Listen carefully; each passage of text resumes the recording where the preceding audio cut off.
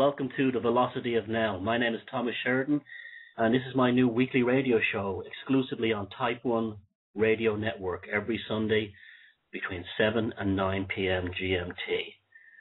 And I want to thank the people at Type 1 Radio for giving me the privilege of being on this show and being on this network and presenting it, and also thanking them for doing the production work so I can concentrate exclusively on the content and hopefully in the weeks and months to come, entertain, inform, give insight, educate, and not take ourselves too seriously. Because that's what they want. That's what the control system wants. They want us in constant fear and constant anxieties.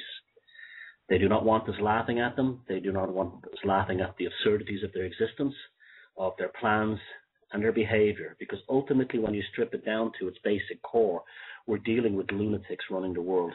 Some are psychopaths, but nearly all are lunatics, because you cannot be sane and be part of this system that they've foisted upon us and then have us believe that this is natural, this is normal. So anyway, I want to thank you again. My website is, thank you again for coming here. Well, my website again is thomassheridanarts.com. And there's a link there to the radio show. You'll see it, the Velocity of Now, on the home page. If you click on that, I will also put in details of what the show is about after it's finished, and also some of the bands we have on here, performers, singers, because I also want to use this as a platform to sort of take away the power that the mainstream has in controlling culture. Anyone who knows me knows I'm not particularly fond of people like Simon Cowell and Louis Walsh. I got a standing ovation in Scotland for calling them the spawn of Satan, and I will never retract that, because these people are actually damaging culture. Simon Cowell is the Agenda 21 of culture, and bands, performers, singers, musicians are being held back by it. So hopefully this show will give people that deserve it a platform. I started a thread on my Facebook page, and many of you sent me just unbelievably good stuff. In fact, there wasn't a bad tune there. And the producers of the show have picked 3, which we will play tonight, and they'll be played as the show progresses. And congratulations for being picked, and thank you to the ones who weren't picked. But even by putting yourself on the thread, you have gotten great exposure, because the thread excited a lot of people, and it's well worth just entering. So I'll start another thread on Monday for bands, singers, performers, comedians, rappers, poets, hip hop artists, whatever you want. Once it's recorded in good quality, and it's up on SoundCloud or YouTube. If you put it on SoundCloud, please make sure that the download section is enabled, because we had one band this week that didn't make it because they didn't get the download button in time. So that's important. And so that's something I'm really excited about, because culture and art and creativity is the way out of this. I really do believe this. It's the way out of this mess, because we can do something that psychopaths cannot do. The psychopaths cannot create. They can plagiarize, they can be devious, they can co-opt, they can manipulate, and they can steal, but they cannot create new creative intentions. And that's what the universe is. What was it Degas said? With every time a painter paints a painting, he should feel like a criminal committing an act. And that's true. Every act of creation creates the universe going forward. Not just painting, but your thoughts, your beliefs, your assumptions. And that's why this show, The Velocity of Now, will not be fear porn. It'll be anything but that. We'll be putting the speedometer on and sometimes applying the brakes on this amazing breakthrough into the next level of human evolution. Remember, you see, a lot of people seem to think the whole thing is about they just have to wait for the shift to happen. Well, evolution doesn't work for that. And human beings do not shift to the next level just by sitting around imagining it, or feeling sorry for themselves, or wishing for fantasy sky fairies to come and save them. Stanley Kubrick in 2001 demonstrated that quite clearly, that the evolution of man began when the creative intention of the proto-human picked up the bone and realized it could be a tool or a weapon to gain control of the water hole that was stolen from them by a more kind of psychopathic proto-human culture. And then that was a lesson that thuggery and psychopathology doesn't really win the day. What wins the day is creative intentions and manifesting a new reality, both for yourself and for others. Because ultimately, this is a battle we fight inside. It doesn't happen through teamwork. That's the myth they've foisted upon us. They want us to externalize ourselves to everything but what we really are. The incredible creative machine that each and every one of us is. They've taken that from us by constantly having us externalizing our hopes on organizations, political parties, patriotism, religions, gangs, teams, cults, and even cultural groupings. You know, they don't call you fans for nothing. They wanted to make you fanatics of certain performers, musicians, and film stars, and so on. And that's why they fill our lives with this nonsense, these merchants of nonsense. As I said, my website is thomassheridanarts.com. If you go through there, you will find a link. There's a PayPal donate button there. Now, I'm not begging. I'm actually working here, because consider me like a busker on the street. If you can throw a few shekels in the box, that would be great, because it takes a lot of time and an effort to put a show like this together, and particularly an awful lot of research, and it's distracting and taken from other things. I don't make much as a writer, and I make very little as an artist, and I'm probably going to make an awful lot less after what I say about Charles Saatchi tonight.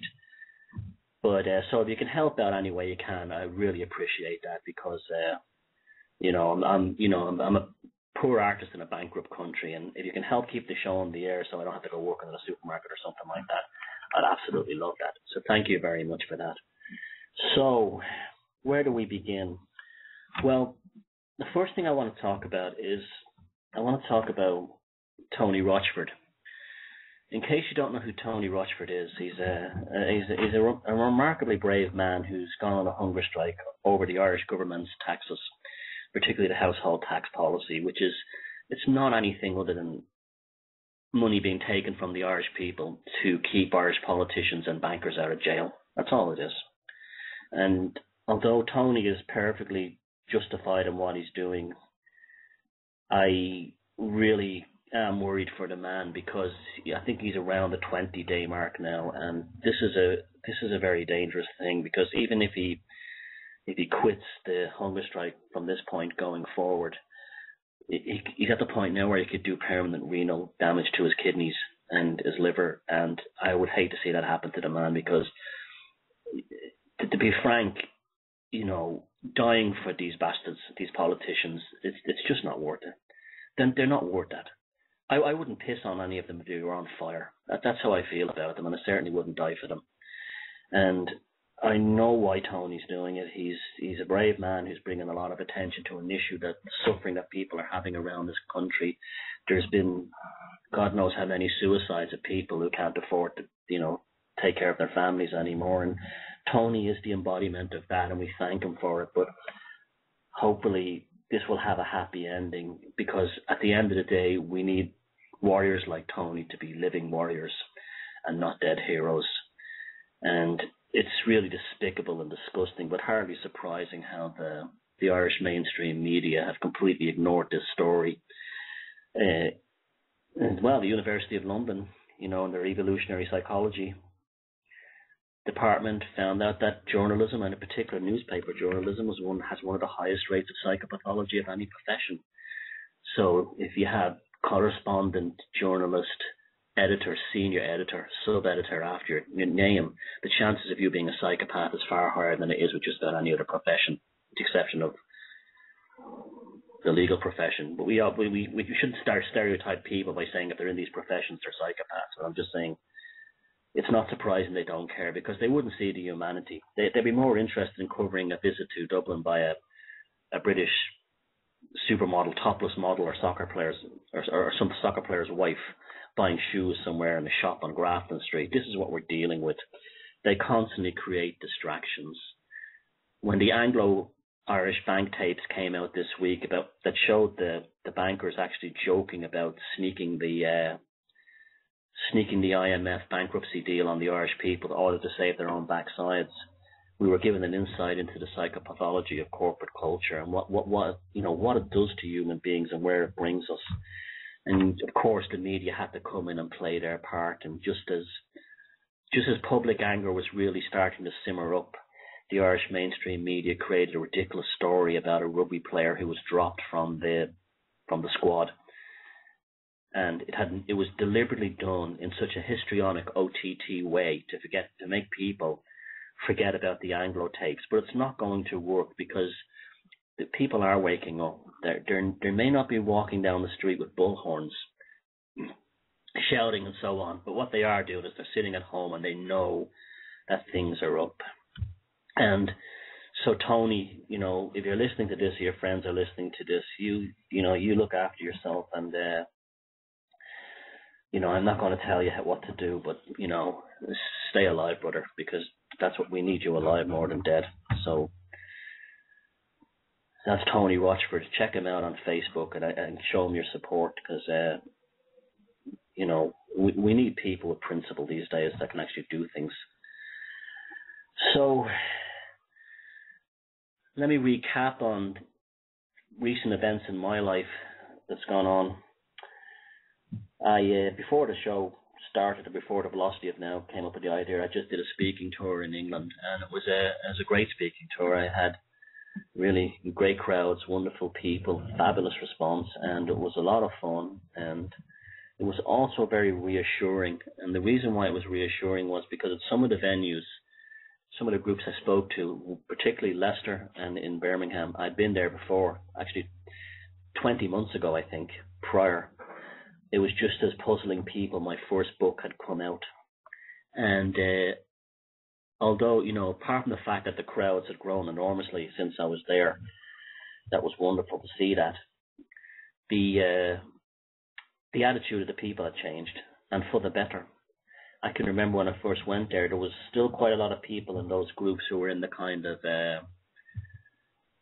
shocked early waking up stage, the fearful stage, the understandably paranoid stage, when you suddenly realize the world is run by psychopaths and you suddenly want to take care of yourself and your friends, and you have this explosion, this kind of wake up, and it becomes almost evangelical. You want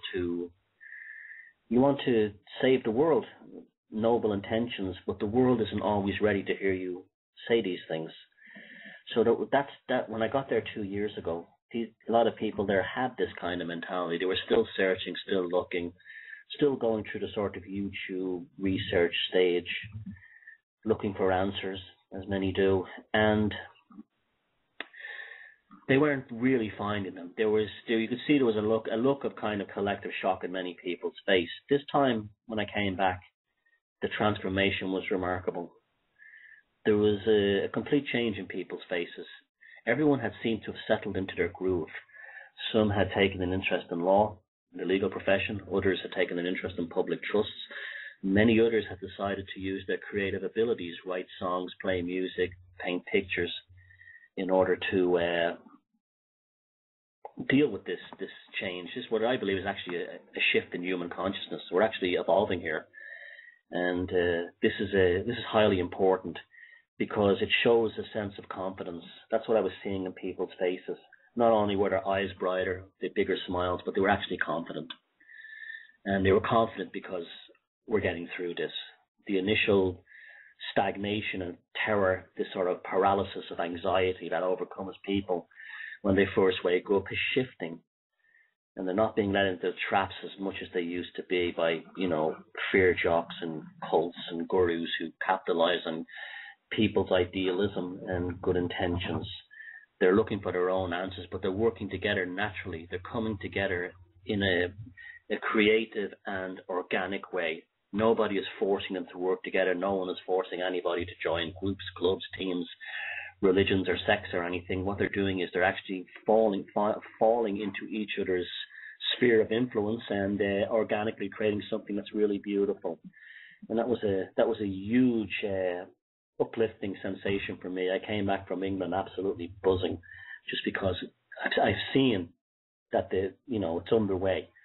We're not this alternative movement. We're not the losers that they thought we were. We're not the hysterical, easily controlled morons that they tried to make out we were. We've stood the test of time, and now they're getting frightened, and this is why they're trying to co-opt and own the alternative movement. This is what they want. This is what they always do. They always do this. This is why culture is so important. What they always do is if something really threatening or challenging to the status quo, the cushy little system comes up. The first thing they do is they make fun of it. Oh, conspiracy theorist. Oh, whack job. Oh, kook. That kind of thing. And then the next thing that happens is they get vicious. They start viciously attacking. They really start attacking people. They will start sending their shills in. And believe me, this movement, particularly in the UK, it has an infection of malignant shills, mostly from sort of stately home socialist backgrounds, fake lefty groups who are infiltrating and trying to steer the alternative movement back to where they wanted, ultimately feeding the mainstream parties with the same old globalist agenda. And that's not working either. Now they're trying to co-opt it. They're trying to put together a sense of, oh well, you're welcome in now, and don't be fooled or deceived by this thing where you see, mainstream figures suddenly, being all very, cozy and lovey-dovey towards us. This may well be a trap. In fact, I'm pretty sure it is. That doesn't mean anyone who's sincere anyone who seems sincere is a star talking about this stuff. Is bullshitting us. They could be very sincere. I actually think people like Russell Brand, and Morrissey and Johnny Rotten. I think these people are sincere, straight up people, and thank God we have them, because it's been a long time since we've had a Bill Hicks or a George Carlin. So that's good news for us. We're actually, on that level, winning people of influence that can actually help this movement. But on the other hand, they're going to send in the shills, the big time shills, the corporate shills, the political shills, to try and get this movement back to where they want it, just like they did with Occupy. Occupy was obviously a ruse. I knew that immediately from just seeing the signs that people were handing out, particularly in New York. Occupy movement, they were holding up very snazzy, classy looking signs that had the usual globalist mantras on them, like, global climate change, tax now, this kind of nonsense. And it's not working for them. So we have to keep focus on the road ahead. Do not be distracted by lovey-dovey, mushy, superficial festivals that make you believe that you've suddenly arrived, and the globalists inside the hotel are bricking it because they're terrified you're outside. No, they're actually laughing at you. That's what they're doing. They create a distraction. You walked into it, and that's the end of it. This is how they are. This is how psychopaths think, and this is the games they play. And we have to get used to this. We have to not fall for these things. If anyone from, the mainstream media is involved in these things, or some kind of state-sanctioned, dissident organizations, you're being led into a trap, and that's just the end of it. I'm not saying the people who were there, did anything wrong, or they were, they're all shills or anything like that. I'm just saying we have to be careful of this stuff, because they're going to get more and more sneaky and devious. If you look on my website, there's an article about these shills in the movement, and it's still good to go to these festivals. It's still good to go to these events. They don't achieve anything. Protesting, you can see that in Egypt. Protesting achieves absolutely nothing. They never will achieve anything, but it's good for networking, so that's why we still should do it. It's good for networking, it's good for gauging the reaction of the control system, but it's also very good for spotting shills, and that's something we really have to get, really get big time on. We have to start monitoring these people who come into the movement and suddenly become stars very quickly. The Trustafarian types with the dreadlock wigs and so on. We've got to really start, looking at these people and asking who they are. And some people out there are doing it, and good luck to them. That's great. But we all have to be like this, and we all have to be doesn't mean we have to be, paranoid, anything like that. It doesn't have to be that. Just exercise regular caution and ask questions. Don't become sheeple 2.0. Just because you've reached this stage, don't get locked into it. Continue to be cynical, critical, and aware. In other news, I have a film that came out that was made with myself and Mark Higginbotham called The End of an Era. Mark approached me about 3 or 4 months ago, although I knew Mark he's a poet here in Ireland, and we kind of got to know each other. And he said, "Would you be interested in talking to a camera?" And I said, "Yeah, I'll do it if I'm allowed to say what I want. I'm allowed to tax, not attack, but like point a finger at sacred cows, and do it in such a way that it's not just an Irish story, but it could be sold anywhere, because the issues within the film, contained within the film, are, they're relevant to the whole world. We're being attacked, all over the world by the same, weapon. That weapon is globalism. And they'll just go into each country, just like the Romans did, because this is what we're dealing with, the same system. When the Romans went into a pagan society, all they did was they co-opted the local pagan gods and brought them into the Roman church. Like Saint Bridget in Ireland, she was Breed, she was a pagan deity, and this happened all over the world. This is how Christianity, which isn't really Christianity, it's Roman imperialist theocracy, was spread. And they're doing the same thing all the time, just locally, but now they do it with cultural issues. So they'll go into a country and they'll find the country's cultural, not idiosyncrasies, but their cultural individuality, and then they'll co-opt it for globalist aims. And the politicians will do it for the same reason. It doesn't mean that the cultural or the indigenous kind of, systems are wrong. It just means that they will be polluted and used to sell globalist ideas. And so I said, I told Mark, I'd make the film for that reason. If if we can sell something that helps people in Ireland understand what's been done to them, because this country has been unbelievably screwed by some real nasty pieces of work, and it's been planned for about 10 to 15 years. And this was a deliberate implosion in order to do a robbery. That's all that was going on here.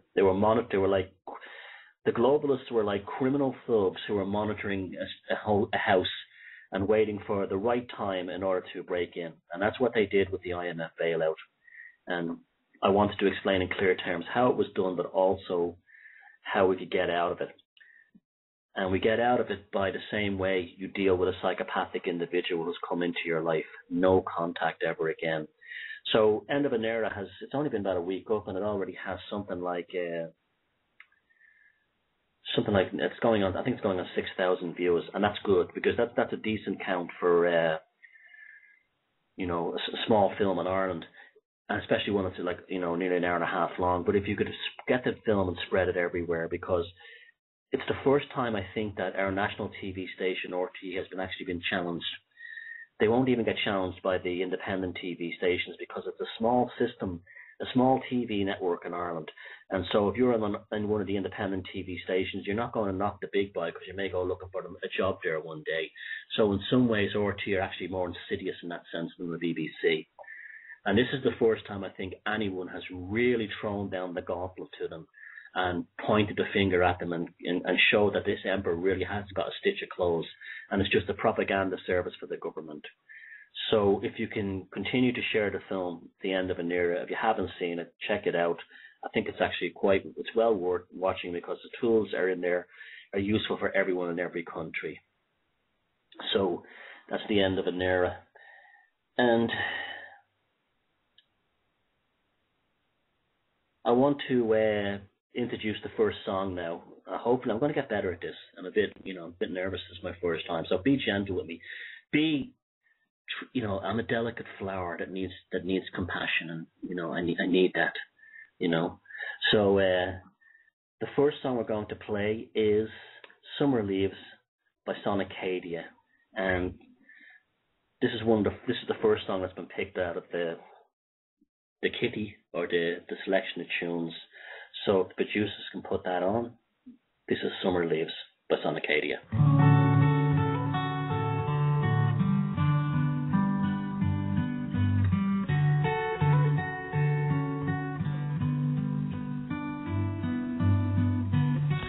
Summer leaves are falling, the autumn trees are gone, the winter breeze is calling, I will keep you from the cold, summer's promises will hold.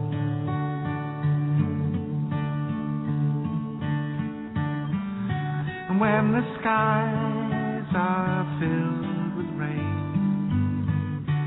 it seeps in your soul. Sadness weeps inside again.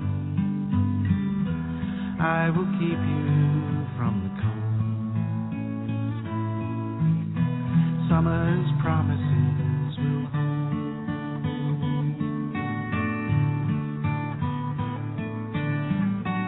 May the skies fall down and all the seas run dry. The seeds of time may all drown if I see you cry in the sweet by and by.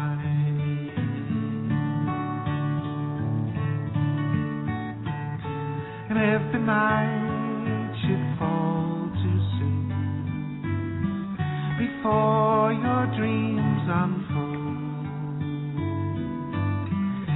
and if the shadow seems to steal the moon, I will keep you from the cold. Summer's promises will hold.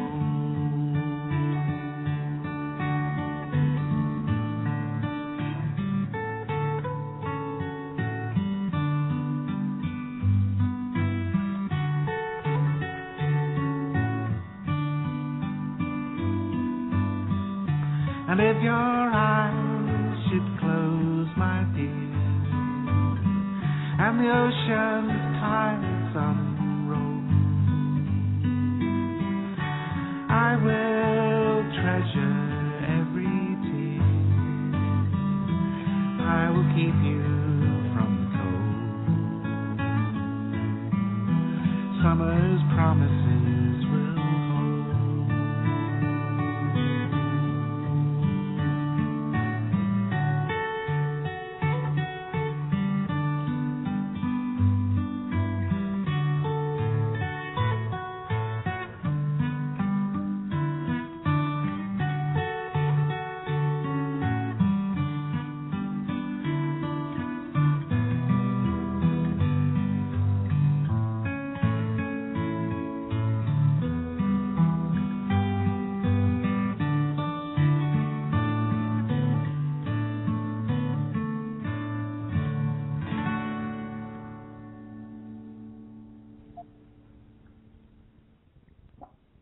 And of course I messed that up.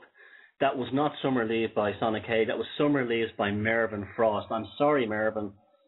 Blame the producers. I will have them all shot.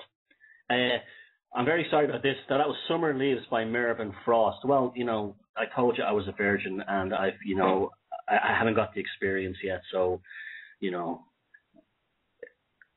shot my load too early or something. But anyway. What was that song by Take That? It Only Takes a Minute, girl. Well, that was me just then. It took me 30 minutes. But anyway, we'll get this sorted out. That was Summer Leaves by Mervyn Frost. That was the first song.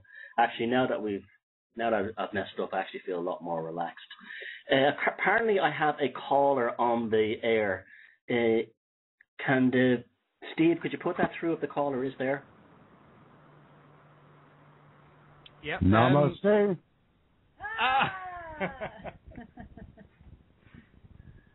Who's this? It's our good friend Swami Shivananda Giri, another Type 1 artiste. Well, you should have told me he was a Swami because I was going to add something else after Namaste, but, Hi, Swami, how are you? Doing very, very well. Very happy to hear you on the Type 1 network. And looking forward to all that you bring to the table in your very special way. Well, thank you for that. Likewise, the same for you. So what time is your show on at, so people will know? Let's see. GMT, it would be 9 p.m., so same time except on Fridays. On Fridays, yeah. Well, so that's 9 p.m. on Fridays. Yeah, here in the U.S., it would be Friday at 4 Eastern Time, 3 Central, 2 Mountain, and 1 Pacific. Great. Well, thank you for and that calling. That show is called Meditative Living. What's it called again? Meditative Living. Meditative Living. Okay. So Meditative Living every Friday at 9 GMT, or whatever that is around the world. Right. So thank you very much for that, Swami. Thanks for calling in. I appreciate your good words and your kind comments. Thank you, sir. You're welcome. Okay. So as I said, that song we had is Summer Leaves by Mervyn Frost. Sorry about that, Mervyn, but at least you got played. That's good news. Now, that's thrown off my train of thought here, but yes, what did I say? I was talking about the end of an era in the film. And I mentioned creativity, and let me get a book here. I want to read a passage from a book because this is if you haven't read this book, you should really get it. It's called The Courage to Create by Rollo May. That's Rollomay is the second name. The book came out in the 60s, I think, 68 or something like that, and it's absolutely brilliant. It's the best book on creativity I think I've read. But the copy I have here is years old and falling apart. But I want to read this one passage on the creative process, and it kind of sums up everything. And this is, he goes on to say, the first thing we notice in a creative act is that it is an encounter. Artists encounter the landscape they propose to paint. They look at it, observe it from this angle and that angle. They are, as we say, absorbed in it. Or in the case of abstract painters, the encounter may be with an idea, an inner vision, that in turn may be led off by brilliant colours on the palette or the inviting rough whiteness of the canvas. The paint, the canvas, and the other materials then become a secondary part of this encounter. They are the language of it, the media, as we rightly put it. Or scientists confront their experiment, their laboratory task, in a similar situation or encounter. The encounter may or may not involve voluntary effort. That is willpower. A healthy child's play, for example, also has the essential features of an encounter. And we know it is one of the most important prototypes of adult creativity. The essential point is not that the presence or absence of voluntary effort, but the degree of absorption, the degree of intensity. There must be a specific quality of engagement. And that final word there, quality, is very, very important, because it's not quality in terms of the proficiency of the creative process. It's not quality in terms of the superiority or the superior ability of the artist or the creator over other people, but the quality in terms of how it emanates from within a person and within the creator. Because once it's pure, once it comes directly from source, then it has a high quality.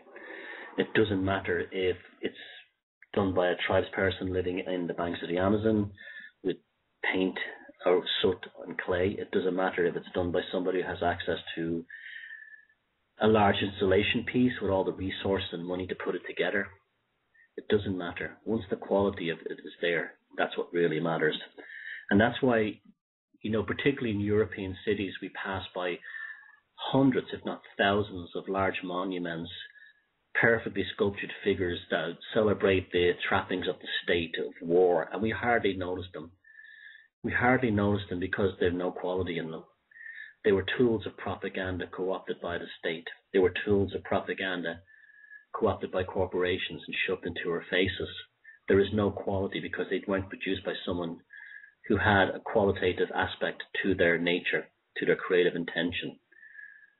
And even if they did, it was bought off them or taken away from them by their benefactors. A couple of years ago, there was a bit of a hullabaloo here in Ireland about the Arts Council cut off grants to artists, and I kind of made an enemy of many people in the arts movement here by publicly announcing that I didn't want any government grants. And I was very disappointed that so many artists in Ireland felt that the only way they could actually be an artist is as if they could, be a government employee of some form. And if you get a grant off the government, you're automatically working for the man. I don't care what your creativity is. You're automatically have sold out to a certain degree. I understand that people have bills to pay and so on, but when do you stop being an artist and when do you start being a propagandist? Because if you go into art galleries all over the world, they're the same. You see the same kind of crap. Ridiculous, absurdist installations for the most part, shoved in your face, where the concept behind it is actually more important than the actual piece of art is in terms of its qualitative nature. A lot of it is just politically correct muck. I often believe that people who are particularly politically correct are actually lack of soul on some level. That's why they're obsessed with finding racists, misogynists, homophobes around every corner, because there's something deeply wrong with them that puts this witch hunt mentality within them. They just can't live and let live, or for some reason they have to be celebrated as heroes. And the arts are now filled with that kind of thing because it's been pushed in our face that way. It's been pushed in our face that way by people like Charles Saatchi. Now, anyone who's been following the news lately knows, or anyone who's following my work for a long time knows, he's not one of my favorite people. He is the Simon Cowell of the art scene. It should not be up to some advertising executive who put one of the greatest fascists in Western democracy in power, Margaret Thatcher, to decide who and who shouldn't be the next big star of art, particularly in the UK. But the London art scene is so powerful that it resonates all over the world. Now, I don't like talking about people's private lives. I just don't do that kind of thing unless it comes out in the papers. But in the case of what happened with Charles Saatchi, especially now it's come out today that he's using some noble excuse for a divorce from Nigella Lawson, who he was pictured holding by the neck in a very disturbing and aggressive manner in a restaurant in London a couple of weeks ago. We've actually got an insight to what's really behind the slick and the image that these people present to the world. For all his money and for all his wealth and for all his power, he was still basically a thug who was assaulting his wife. That's just the end of it. And the method and the manner in which he was grabbing her neck was particularly interesting to me, because it seemed that it was almost like he was trying to shut down her mouth, close off her windpipe, close off her vocal cords. And that's really where Nigella Lawson's real talent belongs. I know she's beautiful and she's like on TV, she's always pouting and wiggling her bum and all that stuff. And she cooks food and so on. But that's not really the reason why I think people like her. I think they like her because there's a real sincerity in her voice. There's something about Nigella Lawson that when she speaks, she comes across as being very real. There's a real depth there. There's a very strong maternal resonance within her voice. And apparently, allegedly, we'll never know, that the argument was about the children. And apart from the look on her face, which seemed horrific and terrifying, this was, she was driven to that extreme to protect her children. And he went for her throat, and he went for her in a way to almost like stop her from being who she is. Now, I'm not going to accuse Charles Saatchi of any particular kind of personality disorder. That's not for me to do. But I wouldn't ask this guy for the time of day. I think I'm probably this is another thing I want to bring up. I think I'm probably the only artist that has a kind of a profile, even though it's very small, that's actually coming out and going after Charles Saatchi, because I'm quite surprised at how many of these politically correct, otherwise mouthy, bolshy artists have all kept stum and said nothing about what happened with Saatchi and his wife, for the simple reason that they do not want to cut off a future payday. And ultimately, isn't that what they're really interested in? They're quite willing to turn their eyes, look away from what's going on and say nothing about it, because they're dependent on this sort of latter-day, Quasimodo de Medici to put their art on display. And I say, shame on them, shame on you.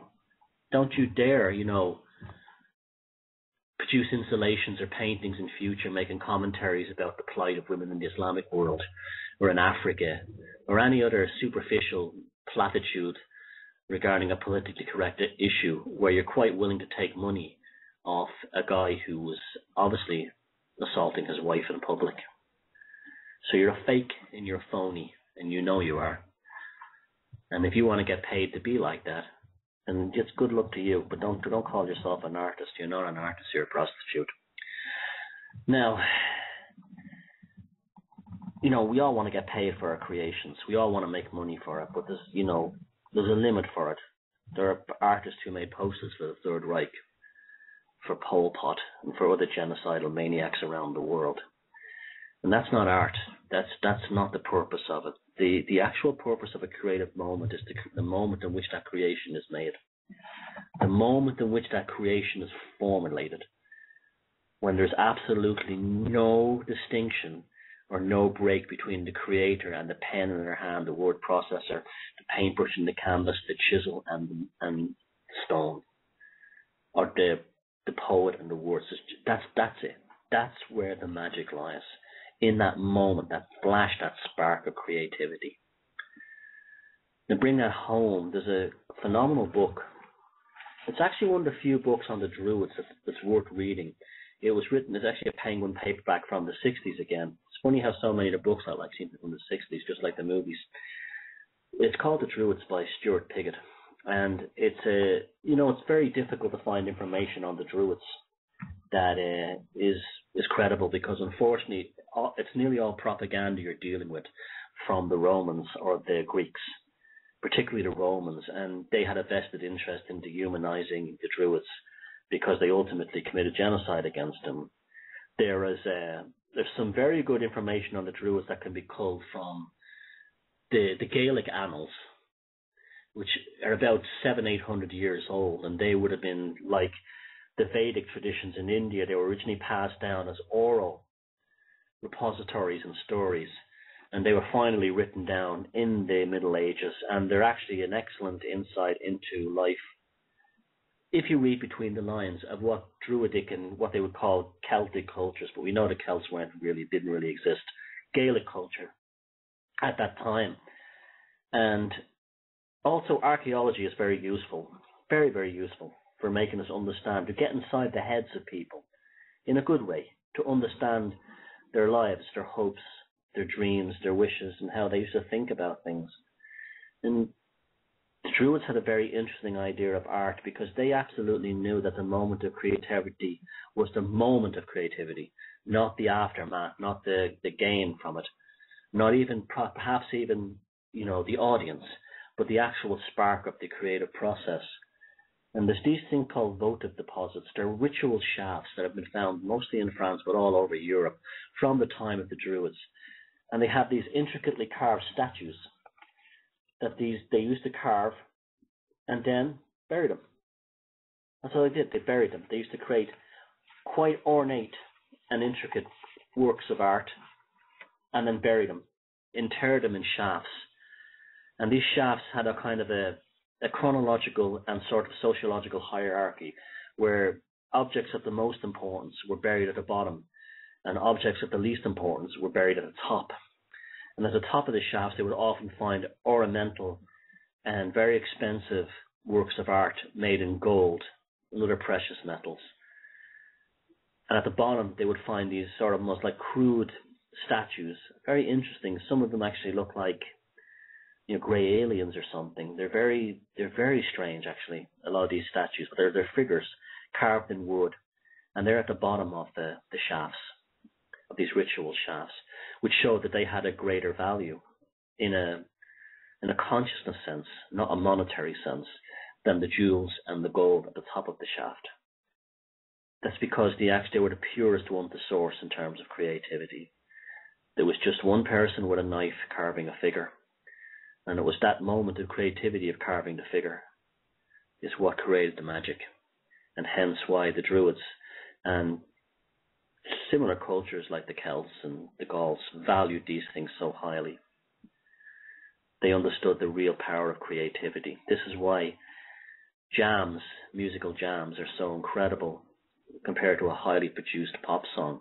You could listen to a highly produced pop record in the charts today, and it's absolutely awful. And then you can hear a couple of kids on the street banging drums and doing freestyle hip hop, and it's absolutely magical. And that's because you're witnessing the power of creativity.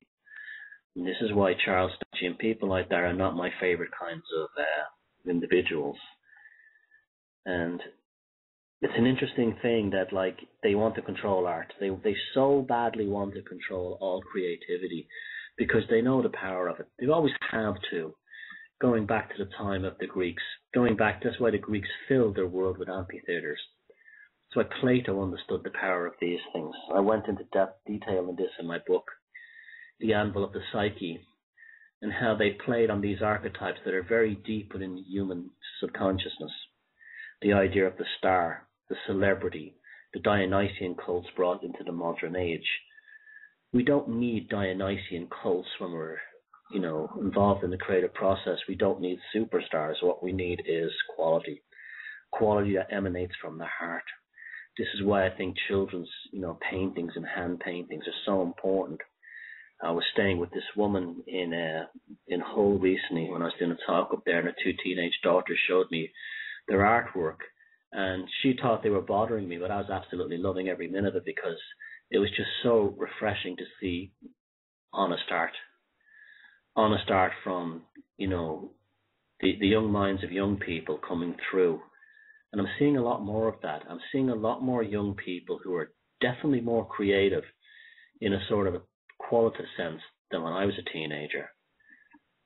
There seems to be, again, we're on this evolutionary cusp of change.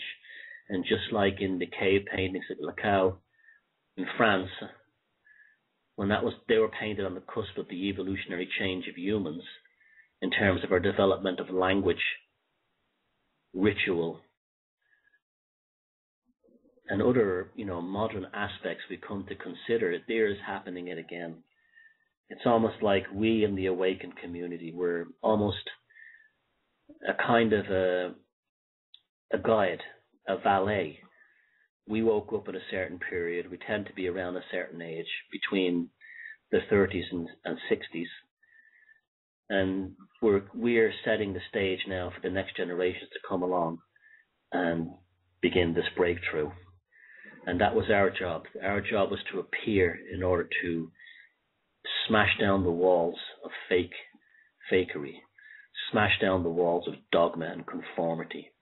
It began in the 60s with the music industry, the bands I mean, and it's worked its way through the punk rock movement and all the changes in art and poetry and everything else. We've smashed it down. We're breaking it down, and we've created a blank canvas for the next generation to add their aspect to the story. And we played a very important part in this. And you hear so many people say in this community, when are we going to wake up? When is the world going to wake up? When are we going to have this shift? Well, that's the same thing as an artist who creates a work of art and only interested in when they're going to sell it. That's not how it works at all. We've actually found ourselves trapped in the creative moment. And for that, we are a blessed generation. We've seen the river. We found the river that leads to the ocean. We may not be the ones to get there, but others who will follow us will be the ones to get there. But we found the way. We are the pathfinders. We are the ones who have the magic of that creative moment of waking up. And now we have to just watch and nurture and guide the future generations forward. We're almost like the modern shaman. In fact, I believe that's what we are. I believe, I've often spoken about this, but Joseph Campbell said that the problem with modern man is that our mythology has failed to keep up with our changes in technology, and there was a deficiency, a redundancy between who we are, how we see ourselves, and where we're heading. Well, I believe this alternative awakening movement was exactly that. We were almost like the brakes that were applied to the rapid changes in the world, and went, hold on, no, we don't like this transhumanism. Where are you going with this stuff? GMOs, forget about that. Excuse me, what's the relationship between Monsanto and the U.S. administration? this is an amazing time that we're living in. We're the ones who are actually seeing it for what it is, and we're guiding the next generation forward.